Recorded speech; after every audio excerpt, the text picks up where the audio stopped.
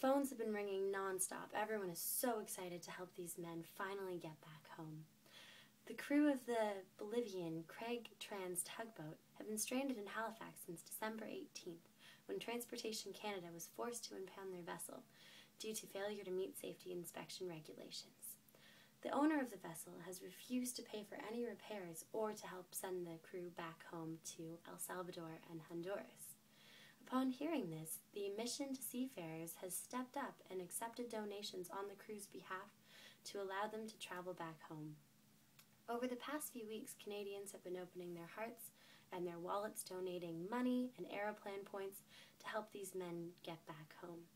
However, a donation made today by a 95-year-old woman from Ingonish, Nova Scotia, who prefers to remain nameless, has allowed the men to have enough points and funds to finally return home. They are scheduled to depart at the end of the week.